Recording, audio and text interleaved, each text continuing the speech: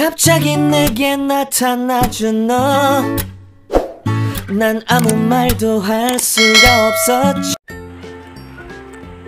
Hi guys, welcome back to my YouTube channel again. So for today's video, I'm gonna show you how to edit or to change the thumbnail on your video that was already posted on the YouTube.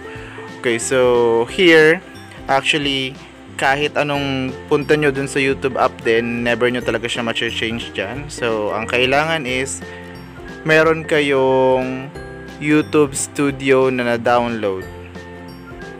So, i-open natin yung YouTube Studio guys. And, dito mismo, makikita nyo na hindi pa siya na-edit. So, i-click nyo lang yan, video na mismong papalitan nyo ng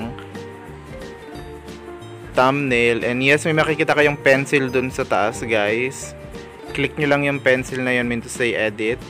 So, lalabas sa dyan, edit thumbnail. So, click nyo lang din yan. Makikita nyo dito guys, sa may apat na box. Meron na dyan tatlong naka-default kung ano yung pwede nyong i-thumbnail. Pero syempre, pipili tayo ng mas maganda. So, click nyo yung add thumbnail. Then, select nyo yung ginawa nyo ng thumbnail. So, save nyo lang siya guys, dun sa may upper right.